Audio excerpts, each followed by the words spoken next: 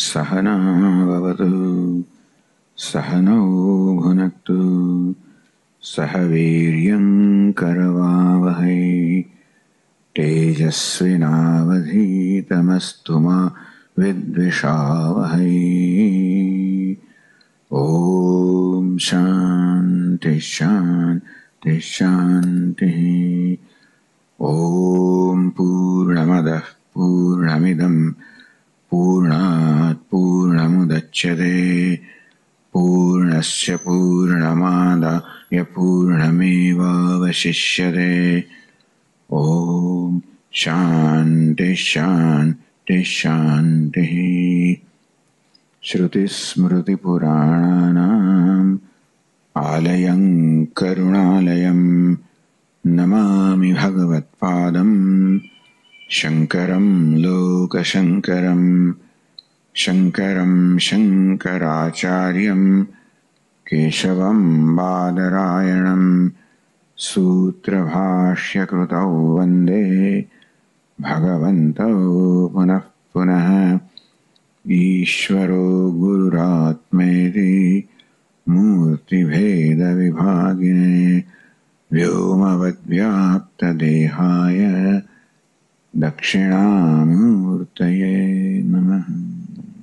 सर्वत्र समदर्शनः, the one who sees the same everywhere, in everything. So for that, first of all, we have to see the same in ourselves.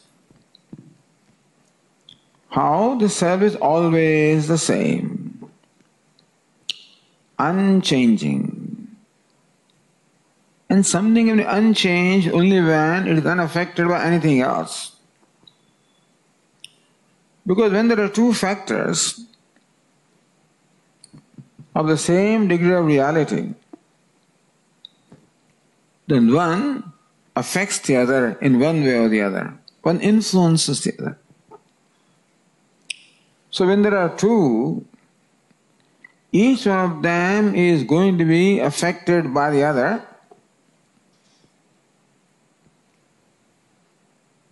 And both of them will be changing. Like there is this mountain, and there is rain other than mountain, the wind other than mountain. The wind, the rain, they keep on affecting the mountain, which wears out. The mountain then also affects the wind. Each one affects the other. So when there are two, each one is bound to be changing. When we say the self does not change, which means that it is one non-dual. The chitti that I am, the consciousness that I am is one non-dual. Our Swami used to lead this process in a very nice way. He says, there is no one like me. Inasmuch as I am the only subject, everything else is the object. I am the subject, everything else is the object. How can you say that, Swamiji? I am the subject, you are the object. So how many subjects are there? How many objects are there? As many living beings are there, as many Atmas are there, the chitti is there, consciousness is there, subjects are there. Is it not so? That's what other people say. Our Sankhya say that, Nayayika say that, we say all of the other schools of thought say that Atmas are many, and some of them say they are change varied also. But here, how many subjects are there? You can say that you are the subject and I am the object, I'll accept. Which I is the object? What can you objectify? Adrushto drashta, we just said. And the unseen seer. Unseen meaning that the one that can never be objectified. So when you say that you are the subject and I am the object, which aspect of I is the object? This body is what you see. The body is the object. You, the consciousness is subject. My body, and you might infer the state of my mind, that is object. It's the consciousness that is always the subject. There's no one like me. I'm the only subject. Everything else is object. The next question is asked, what is the boundary that divides the subject and the object? What's the boundary that separates the druk from drishya, the drashta from drishya, from the subject from the object, the eliminator from the eliminator? What's the boundary that separates the two? So when the body is the boundary, the body also is known, is also objectified, that also is seen. Meaning that the subject, the consciousness is where the body is. Wherever you think is a boundary, this hall is a boundary, but then the boundary also is illumined by the subject. Meaning that the subject is where the boundary also is. I illumine the stars, which means the subject, the consciousness is where the stars also are. So what is the line that separates the subject from the object, or the object from the subject, let us say? Even that separating line also is objectified. And therefore, there is nothing that is apart from subject. The object is not apart from subject. Understand that.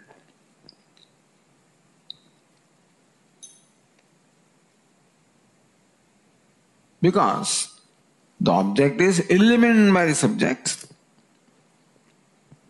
and the light always pervades what is illumined. Like the light in this hall illumines all these objects, the tables and chairs and so forth.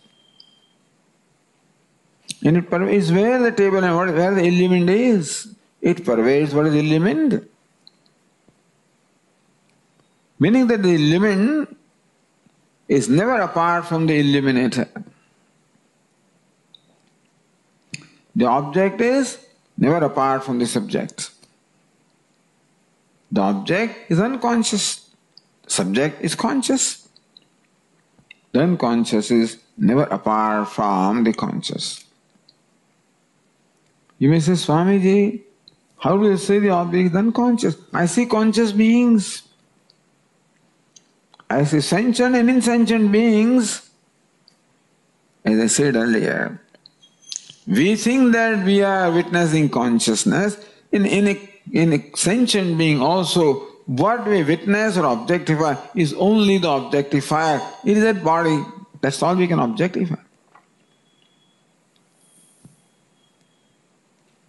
So object is never apart from subject, because had object been apart from subject, had the illumined been apart from illuminator, it could not be illumined. If this table was apart from the light, then table could not be illumined, could not shine. So what is illumined is never apart from the illuminator. The drishya, the object we said earlier, is illumined by the subject. The colors and forms are illumined by the eyes. The eyes are illumined by the mind. The mind is illumined by the consciousness. What is illumined is never apart from the illuminator. So what we call the whole universe, the drishyam, the object is never apart from the subject. Meaning that it does not enjoy an existence independent of the subject.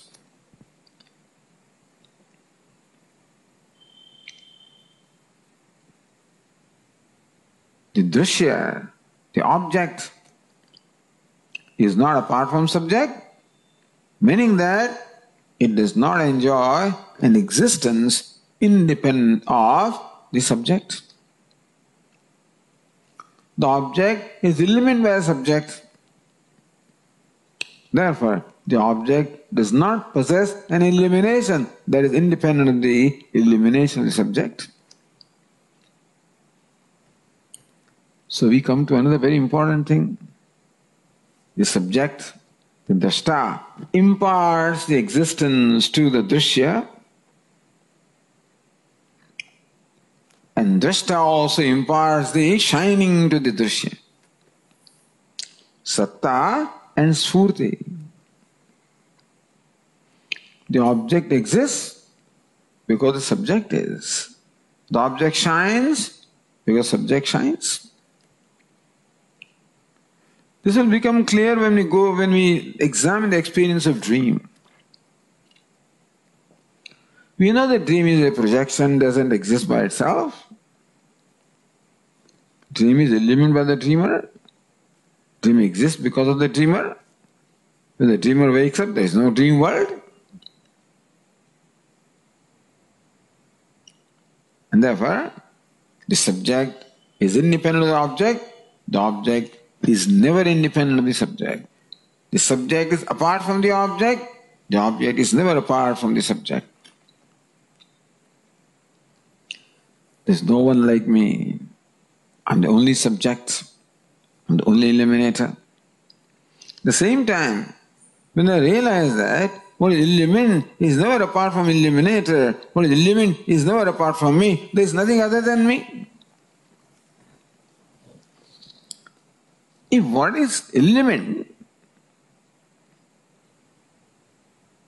exists because of illuminator, if what is illumined shines because of the illuminator, in satta and the sphurti, the existence and manifestation that the illumined the objects the world has is imparted by the very subject. And therefore, the object is never apart from subject. The object does not exclude the subject. The object is included in the subject. This is very significant. When I realize the true nature of myself, that is the chitti, the consciousness, the witness, the subject, the illuminator, I realize that what is illumined, the whole universe also is not apart from the illuminator, is included in the illuminator. There is no line that separates the illumined from the illuminator. There is no line that separates the object from the subject. Means subject includes all the objects. The illuminator includes all the illumined. There is nothing apart from me. That means that I don't lack. There is no lack or want in me because everything is included. When I lump the object and subject together, when I lump this body-mind sense complex with the chitti consciousness self, then I feel a sense of confinement, a sense of insignificance, and everything outside the body is excluded by me, and I'm excluded by that. So a sense of exclusion, we discussed this earlier.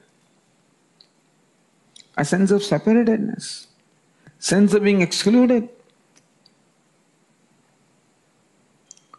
It is not because it's a reality, it is because that I brand myself as a lacking, wanting being. I brand myself as the one that's confined to this body-mind sense complex. That's how I brand myself and injure myself. And that's how I exclude everything else and then feel lacking, wanting, limited, insignificant.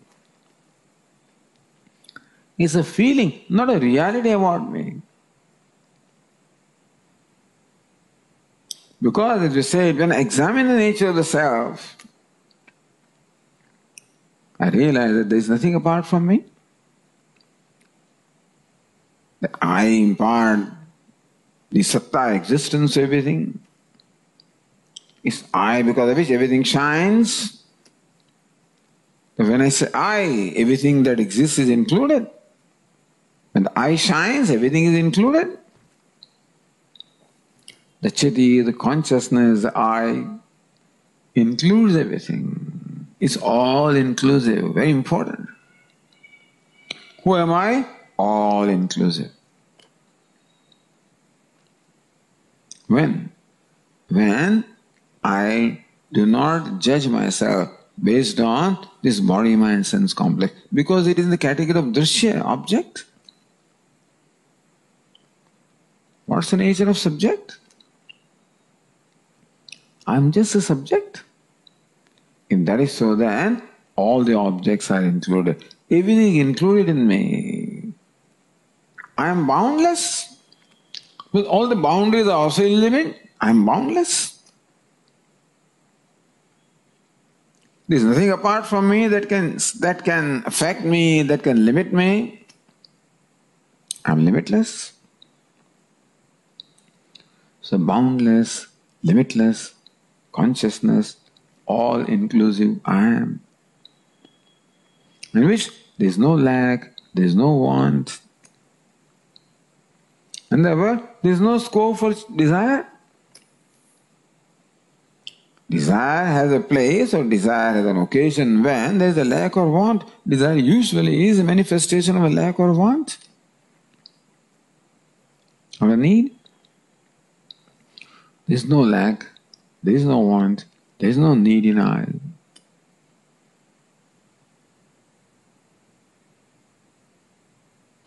There is no one like me, there is no one other than me. I am one without a second.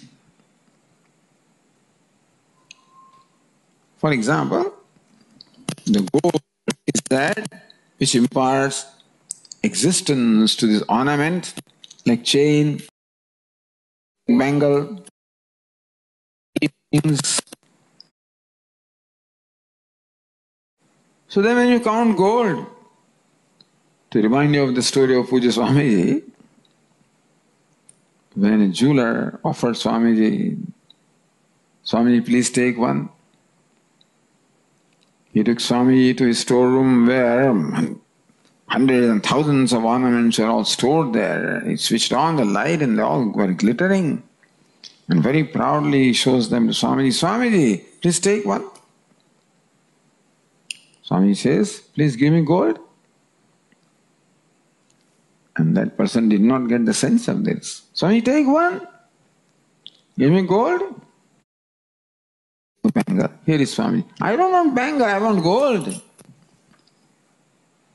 The gold includes all the bangles because the gold imparts existence to the bangle. It is because of which it is because of gold that the bangle exists. Because of gold that the bangle shines. In gold, all bangles are included. In the I, everything is included. I am all-inclusive, boundless, complete, whole. Then what else? Who is anybody else? So Swamiji, I am one consciousness, I am whole and complete. You are another consciousness, whole and complete. Looks like there are as many consciousnesses, as many living beings are there. Every conscious being seems to be different from and separate from other conscious beings. So let us look at that.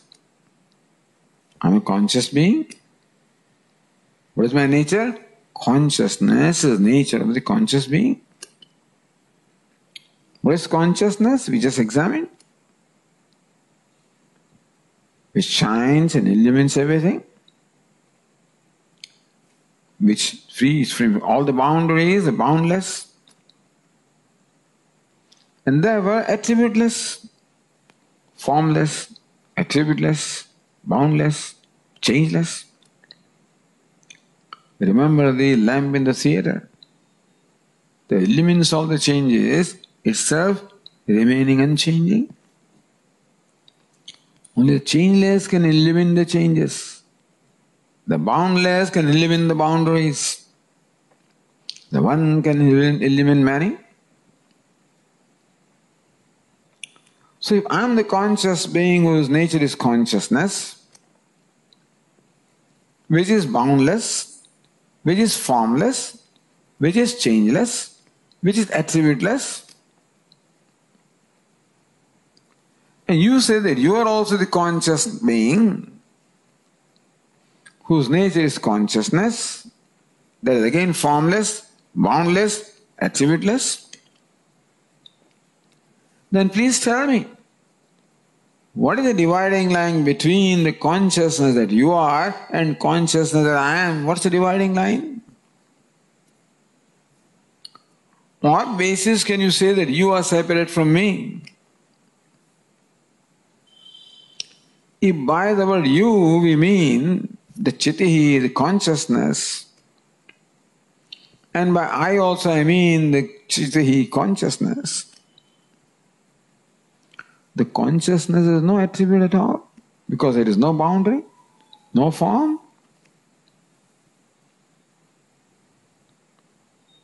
And therefore, this attributeless consciousness, in what way can it be separate from that attribute consciousness, if you want to call it that consciousness? Meaning that there is nothing that separates one consciousness from the other. Just as in this hall there are many bulbs, but the light has no attribute, and therefore one light cannot be separated from the other light.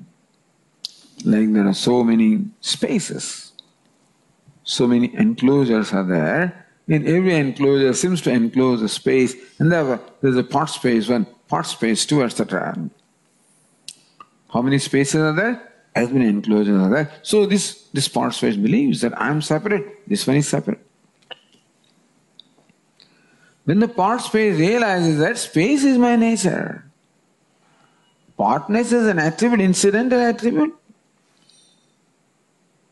I am not confined to the part. I am space that is formless, taintless, boundless. This one also says, I am space that is formless, boundless, all pervasive. Then, what is it that separates one part space from the other part space? Nothing. Each of them is attributeless. Yes, one part is separated from the other part too.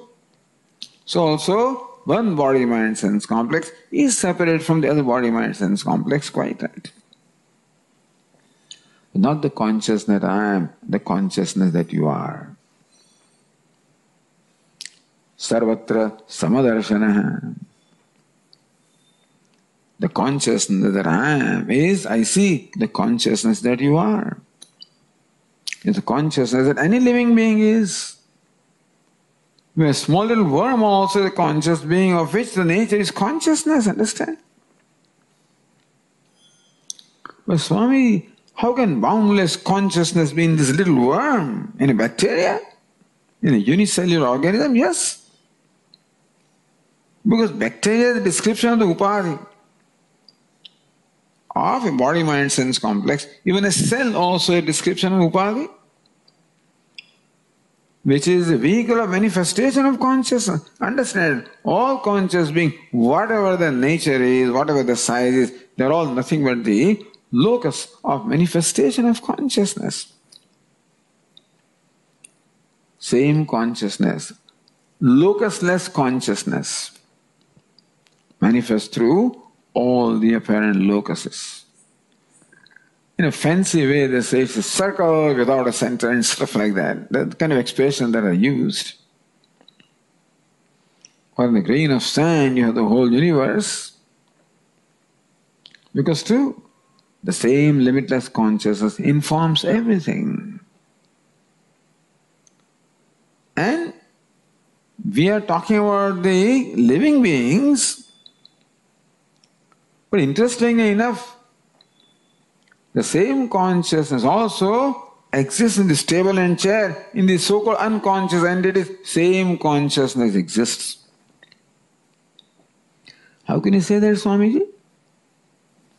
Consciousness exists in this pot, in this pen, in this table? Yes. But then this part should be conscious, is it not? It should have feelings. And when I strike like that, it should complain. If there is conscious in the table also, then should not the table be live and complain? No. Here, you want to separate the consciousness from sentiency. There are objects having life, there are objects which do not have life. The sentient and insentient. What is sentient? Having life. What is insentient? Which doesn't have life. These two kinds of objects we encounter. What is it that separates one from the other? What makes one object a lifeless, insentient entity? What is it that makes the other object a live, sentient entity? Is it the presence or absence of consciousness that creates the difference? No. It is the presence or absence of subtle body that creates the difference. What is the uniqueness about me? That not only I possess a gross body, I also possess a subtle body. The consciousness manifesting through the subtle body enlivens this gross body. Therefore, this body is live. We call it a sentient being. Tables and chairs are insentient entities. They don't have a subtle body. The consciousness is there, but does not manifest as life because it is subtle body that becomes the medium for the consciousness to manifest as life. For example, it is a tungsten bulb that is a medium because of which the electricity manifests as light. And same electricity can pass through a rod and may not manifest as light because the rod doesn't have the tungsten filament. Similarly also, entities that possess subtle bodies. What's a subtle body? Consisting of the mind, intellect, sense organs, subtle body. So you and I have a gross body which is evident to senses. And within that is a subtle body that enlivens this gross body. Consciousness is equally present everywhere. But consciousness, when there is subtle body, the subtle body makes the consciousness manifest as life. And when the subtle body is not there, there is nothing to manifest the consciousness as life. Therefore, one is a alive object, other is a lifeless object.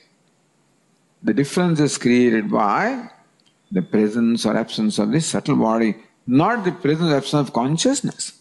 Although, when you use the word consciousness, we always equate that with life or sentiency.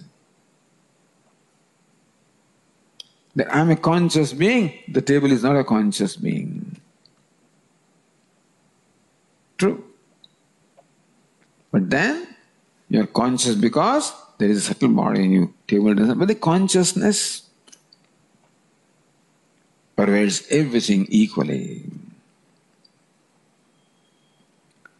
Again, same text that we talked about, the Drukdrishya Viveka, has a verse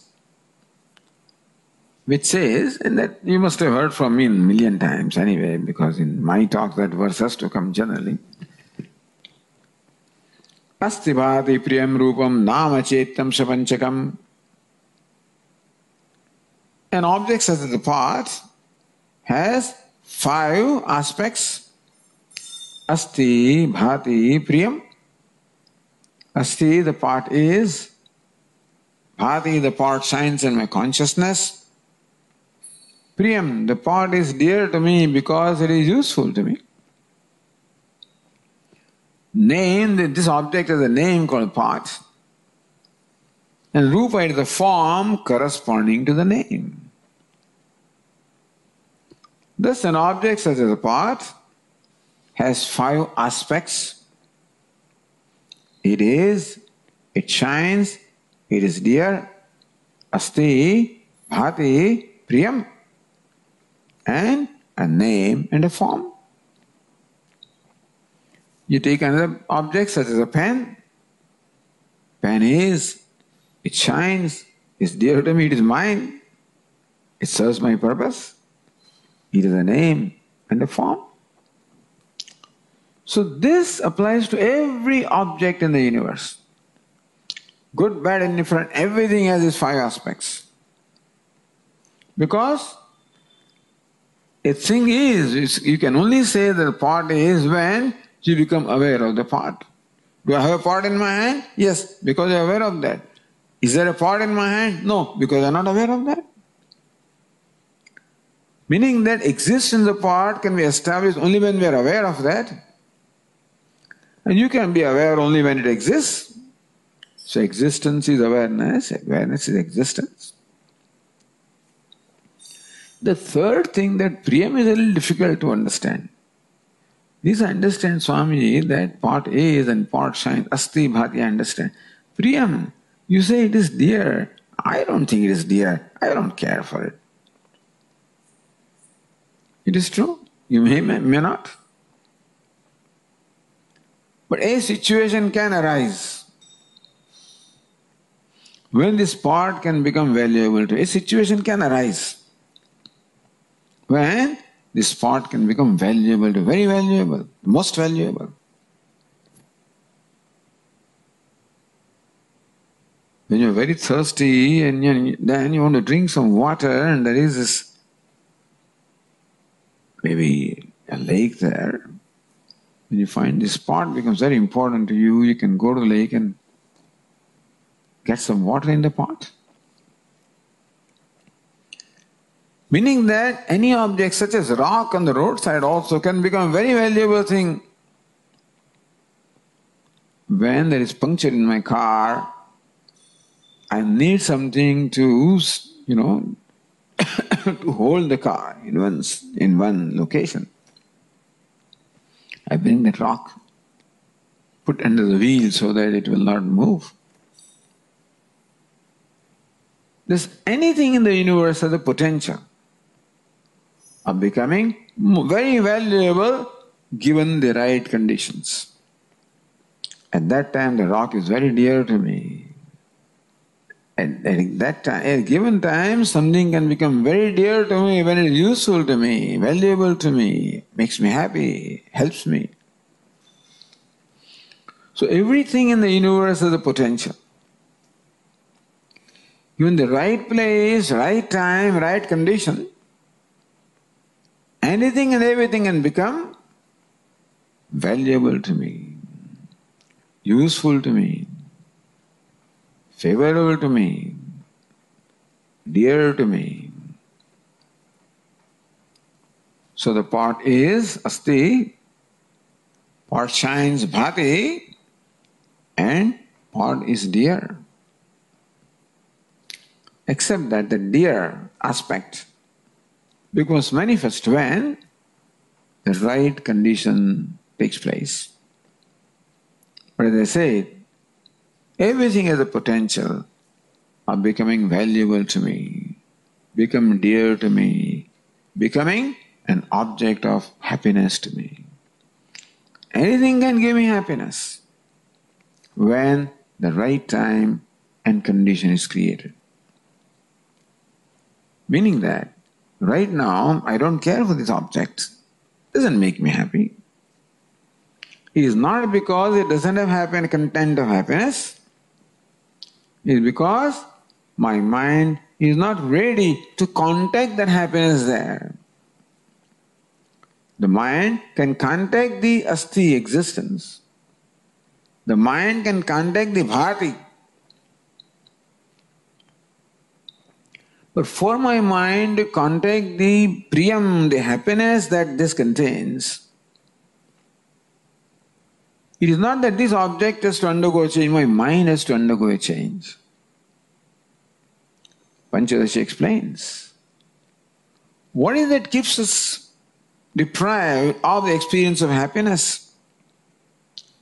It is the raga and the dvesha. My mind is just not at peace because of attachment and aversion, the impurity of the mind makes the mind disturbed, agitated, unsteady. When the mind becomes free from raga, dvesha, all impurities, becomes pure and transparent, then experience that cheerfulness, happiness. Then any object can make me happy. Sometimes when you take a walk in nature, anything that makes you happy, a flower makes you happy, even a rock makes you happy, anything makes you happy, because you are happy. Swasti, bhati, priyam, nama and rupa. So what separates one object from the other is nama and the rupa. What separates this object from a clock? That is one name and form. The clock is a different name and form. Asti, bhati, priyam is the universal content. Because of which a thing exists, because asti is there. Because something shines, because bhati is there. Something is useful or dear, because the priyam is there. Nothing is devoid of asti, bhati, priyam. Sentient or insentient, understand? It's a table or a chair or a pot or a pen or anything. Nothing is devoid of asti, bhati, priyam. Asti, bhati is evident in all circumstances. Priyam becomes evident when I am ready to contact that, to experience that. The asti, bhati, priyam alone is called consciousness, bhati is consciousness. So when you use the word consciousness, we always somehow confuse it with a sentient being, but consciousness is a principle that illumines everything, that shines by itself and illumines everything. That's called consciousness. That this pot is illumined, that's the reason why I become conscious of the pot. I become conscious of something because that is illumined by consciousness. But consciousness, asti, bhati, priyam means consciousness. And that equally informs any name and form, good, bad or indifferent, whatever the name and form is. Ishavasam, idam suram, yat kincha, jagatyam jagat. The jagat in the universe, whatever that is to be seen or pervaded by Ishvara, by Brahman, by asti, bhati, priyam, by Satchidananda, which we call existence sometimes, we call consciousness sometimes, we call ananda sometimes. Satyam, jnanam, anandam. Satyam is jnanam, jnanam is anandam.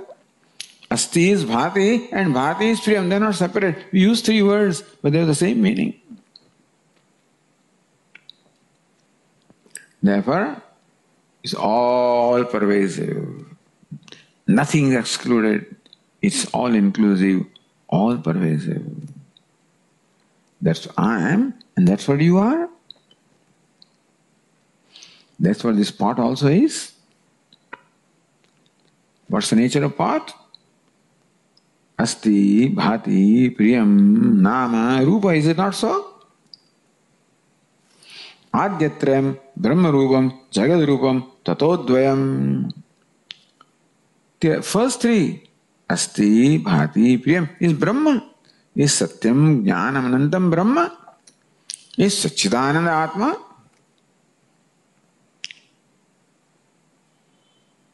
Jagadrupam Tato Dvayam. The last two, the name and form, is what we call Jagat, is what we call creation. You remember we described the creation? What is Sat? Asti Bhati Priyam Brahman, consciousness. Ever the same, Nirdosham, untainted, unaffected. One without a second. That as though created this 5 element whole universe, it manifests as the whole universe without undergoing any change at all. Therefore, what is universe? What is this part? Name and form, manifestation of Asti Bhati Priyam. So what is the name and form? Is the vehicle of manifestation of Asti Bhati Priyam. So who am I? Asti Bhati Priyam, manifesting through this name and form. Who are you? Asti Bhati Priyam, manifesting through that name and form. What's his part? Asti Bhati Priyam, possessing this name and form. We said once earlier, is not that I'm a body possessing consciousness, I'm a name and form possessing consciousness, I'm consciousness possessing name and form. Again, let me point out an important aspect which I already talked about. We say that this part has 5 aspects. Asti, Bhati, Priyam, name, form.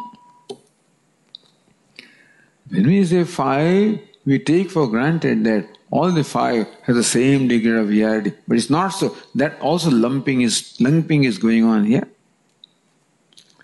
The Asti Bhati Priyam enjoys 1 degree of reality and Nam Rupa enjoys another degree of reality. This is in my case, the Drashta enjoys 1 degree of reality. The Drishya, the Purusha, Stri, tall, enjoys another degree of reality. Even though I say I am happy, looks like I am in happiness at the same degree of reality. No.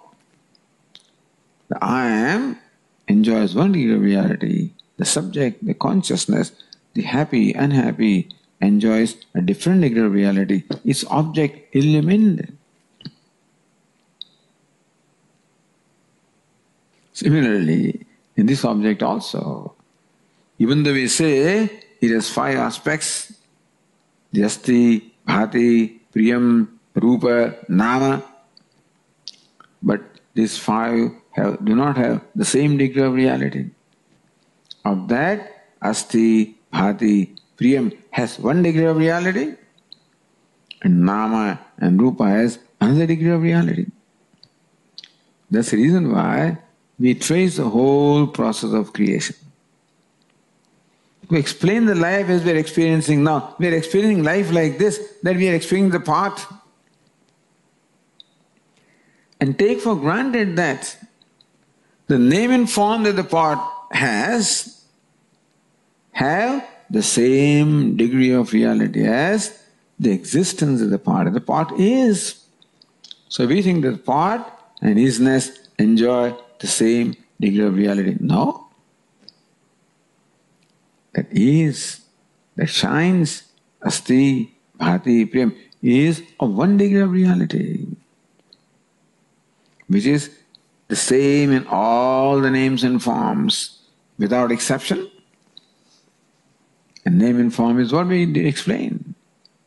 That creation is what? A projection, mithya. So mithya becomes a vehicle for the manifestation of Satyam. The Asti, Bhati, Priyam, the self, the consciousness, Brahman is Satyam. And name and form is what? Mithya, merely the medium of manifestation. It is true that one object is seemingly different from another object. A pot, ghata, is different from a cloth, pata. The ghata and pata appear to be different from each other. And what separates the two is name and form. But understand that what is ghata? Asti bhati priyam. Manifested through one name and form. What is pata, the cloth? Asti bhati priyam. Manifesting the same, manifesting to this name and form. Therefore, at one level the objects are different from each other, you can say that.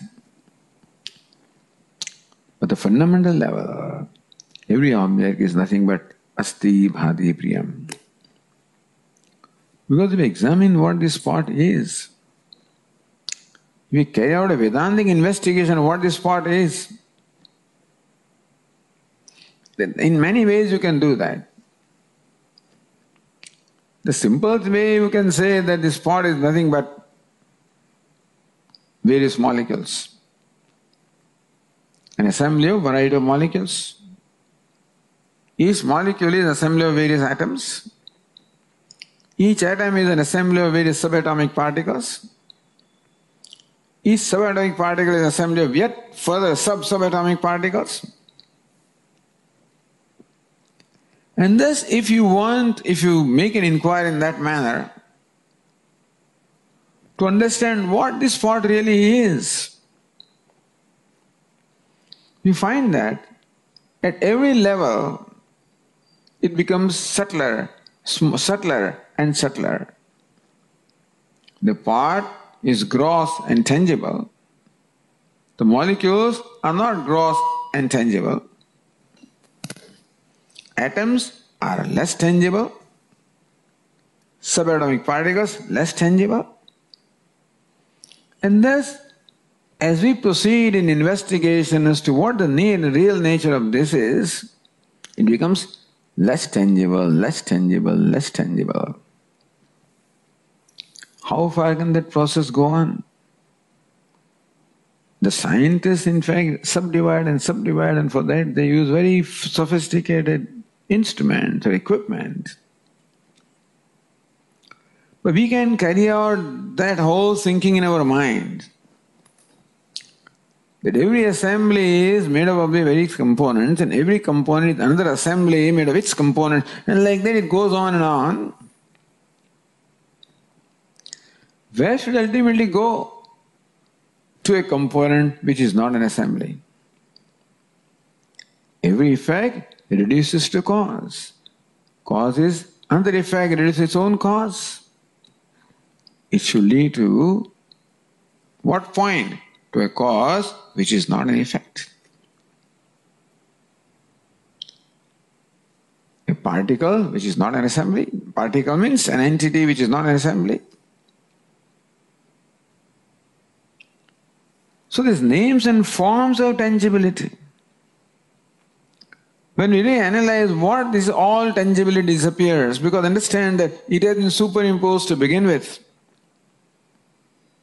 And therefore, when analyze what this object is, you remember reversing the process of creation? The creation was described there from Asti Bhati Priyam Satchidananda to all the names and forms. When you reverse that process, this turns out to be nothing but Asti Bhati Priyam. The name and form is no tangibility. To give you a simple example of a pot itself. What is this pot? Nothing but clay. Because the name and form is subject to changing. Pot breaks, it's the different name and form. That breaks, a different name and form. And that process can be carried on how far? Until name and form disappears. But the content should remain. Understand that the content cannot be void, content cannot be non-existent. Existence is the content, because otherwise this cannot exist. So the Vedantin explains that every name and form ultimately reduces to simple existence. Asti, which is the same as bhati, which is the same as priyam, which is same as ananda, Satchit Ananda. So what is, in case all the parts, what is clay. Here also, what is Asti Bhati Priyam, Satchit Ananda. It's not out there, it is my very nature, it is I. I am the whole universe. There is none like me, there is none other than me. All there is only I, the self. Sarvbhutastamatmanam sarvbhutani chatmani ikshate yoga yuktatma Sarvatra Samadarśanaḥ. Lord Krishna says, Sarvbhutastamatmanam. The yogi who appreciates the Atma, the consciousness, the Asti Bhati Priyam, the self in all bhuta, in all names and forms. Sarvabhutani Atmani, and all names and forms deriving its existence from the self. For example, this pot. When this pot recognizes that I am clay, when the pot's own perception of itself undergoes the transformation, the pot recognizes I am clay. Before creation I was clay. While creation I am clay. After dissolution I am clay. The name and form is incidental. The clay is essential. Then this pot also is essentially clay. Self that I am, the self that I am the self of all. Then what is his name and form? The clay is in the name and form, clay is self of name and form. The clay sustains the name and form. The name and form exists in clay. Name and form is in clay. It derives existence from clay. So you can say that the clay is the self of all the parts, all the names and forms, and names and forms are all dependent upon the self, superimposed upon the self, in the self. Therefore, what is clay, because the name and form is not a separate entity, is not counted as second. All there is one non-dual. Sarvatra Samadarśanaḥ. So Lord Krishna gives this equation. Sarvbhutastamatmanam sarvbhutani chatmani. Just a small little nose ring recognizes that I am gold and I am the self of all the ornaments. And all the ornaments are in me, in the gold. All names and forms are in the gold, superimposed upon the gold. Nothing but gold.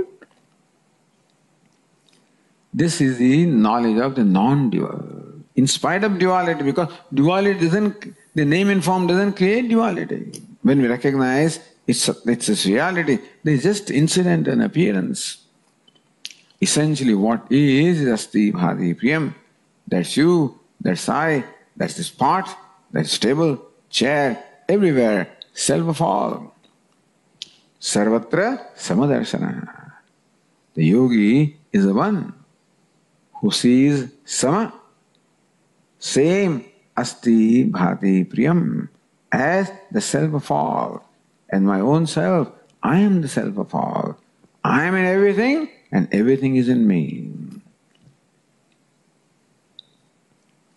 Sarvbhutastamatmanam sarvbhutani chatmani ikshate yoga yuktatma. Who sees this? Yoga yuktatma. One who is endowed with yoga, with this knowledge. One who has carried out this inquiry. And one for whom this has become the reality. You keep on doing this again and again. The text, Durgdasha Viveka says, Upekshana rupe dve Satchidananda tatparaha.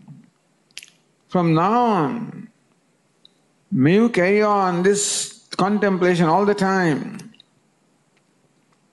with reference to yourself as well as with reference to what is out there. Upeksha nama rupedve. That the name and form is incidental. What this really is what? Asti bhati priyam. Satchidananda manifesting through this name and form. Satchidananda manifesting through this name and form. And therefore, it is a costume. Name and form is a costume. Because of identification of the costume, the Asti bhati priyam appears to be limited, insignificant, and therefore it is injured all the time.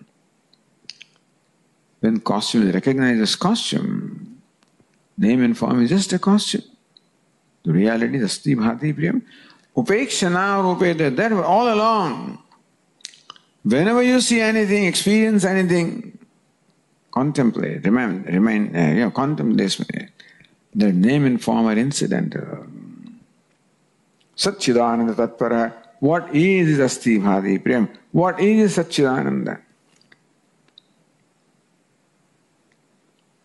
Whether it's Kham, Vayu, Agni, Apaha, Prithvi, all the 5 elements are there. Devatiring, Naradishu, whether all kinds of the living beings are there. Abhinna, Satchidananda, Bhidyate, Rupanamani. What separates one from the other? What creates the appearance of separatedness is Namarupa. Abhinna, Satchidananda. The Satchidananda, Asti bhati is Abhinna. One non-dual. So that the author of the text urges that may you be indifferent to name and form. Meaning, may the name and form not matter to you. That what matters to you is Asti bhati priyam. But that's the content. That's a reality. Name and form is just a costume, incidental. Upeksha. When you see a beggar on the stage, upeksha, be indifferent to the costume and appreciate the actor. You'll also be indifferent to the name and form. That's called vairagya. When name and form doesn't matter what it is, where it does not matter to me, that is when I have no attachment, no aversion for that. Just as we do that with the things outside, so we do it with our own self also. In myself also, what is important is Asti bhati priyam. This name and form is incidental. Swami so and so is incidental. I'm wealthy, incidental. I'm powerful, incidental. I'm famous, incidental. I'm nobody, incidental. I'm insignificant, incidental. All of these are designations or attributes of name and form. What does it matter whether I'm significant or insignificant? Whether I'm wealthy or poor, what does it matter? It all belongs to name and form, to the costume. Upeksha, be indifferent to that. Meaning that gladly accept it.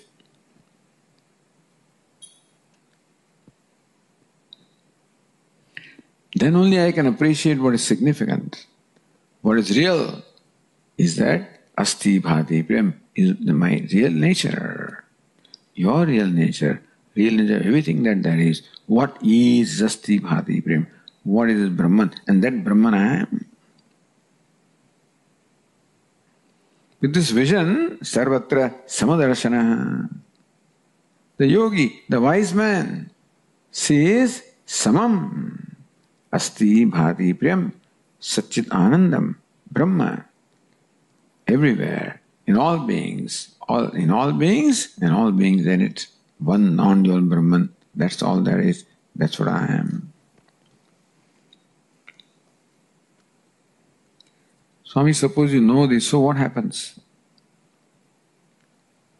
This knowledge enables me to become free from all my sense of lack and want. As long as I keep on judging myself based on this name and form, I'm always insignificant. And I'm not satisfied with I keep on injuring myself, rejecting myself, insulting myself. But when I have the right perception of myself, then I stop injuring. Nahi nasti atmana atmanam tato yati param gatim, Lord Krishna says. Samam pashyani sarvatra samavasthitam ishwaram. Seeing the samam, seeing the astivadi, priyam, the satchidananda existing everywhere as one's own self, nahi nasti atmana atmanam. From then on, he does not injure himself by himself. He brands himself as insignificant. There is no question of self-dissatisfaction, self-unhappiness, self-rejection, self-condemnation. All that process stops. The self-injuring process stops. I own up my true self and I find myself totally satisfied with myself. Tato yati param gatim. By virtue of this knowledge, Lord Krishna says, what is the result of this knowledge? Tato yati param gatim. When it is param gatim, the supreme goal, the supreme end, tad Vishnoho paramam padam, the ultimate goal that is called Vishnu, or that is called the limitlessness, happiness, or moksha, or the liberation. This vision of myself, this vision of the reality makes me free from all bondage which was only created, imagined, superimposed, which was a Brahma or a delusion. That sense of smallness, lack, want, insignificance was just a delusion of Brahma. All that happens is Brahma Nivrutti, the cessation of that Brahma, superimposition, delusion. And what is myself? And I realize that that's what I am, complete, whole, non-dual, all-inclusive. Then there is the total self-acceptance. Atmaneva atmanatushta. One who is satisfied by himself, Tato yadi param gatim. By virtue of this knowledge, one attains param gatim. The most exalted goal, most exalted end, which is one's own self. Gati means goal, or gati means the travel. There is no travel involved here. There is no goal involved here. It's a travel from ignorance to knowledge, from the self to the self.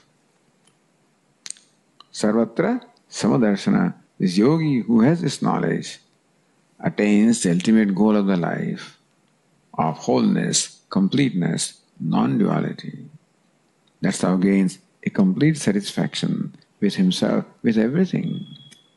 He gets established in Ananda, the wholeness, happiness, the limitless happiness. That's the goal that Vedanta presents.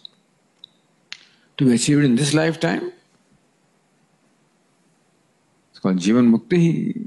One becomes liberated even while alive. Meaning that the existence of the body is not an obstacle to this knowledge or to the freedom. The body doesn't create bondage. It is the identification of the body that creates a sense of bondage. Bondage is not created, it's just a sense. And when I stop measuring myself through this costume, when I see myself as I am, then all that false notions go away. And I discover myself. I was always free. I don't become free. The wise man does not say, I became free. He says, I realized that I was always free. Jivan Mukta, liberated while alive. That's the goal. That's what this yogi attains by Samadarśanaḥ, by the darshana, the vision of sameness everywhere. Om. Om Purnamadah Purnamidam Purnat Purnamudachyate पूर्णस्य पूर्णमादाय पूर्णमेवावशिष्यते। ॐ शान्ति शान्ति शान्तिः। शङ्करं शङ्कराचार्यं केशवं बादरायणं सूत्रभाष्यकृतौ वन्दे भगवन्तौ पुनः पुनः। ईश्वरो गुरुरात्मेति मूर्तिभेदविभागिने व्योमवद्व्याप्तदेहाय दक्षिणामूर्तये नमः। ॐ शान्ति शान्ति शान्तिः। हरि ओम श्री गुरुभ्यो नमः। हरि ओम।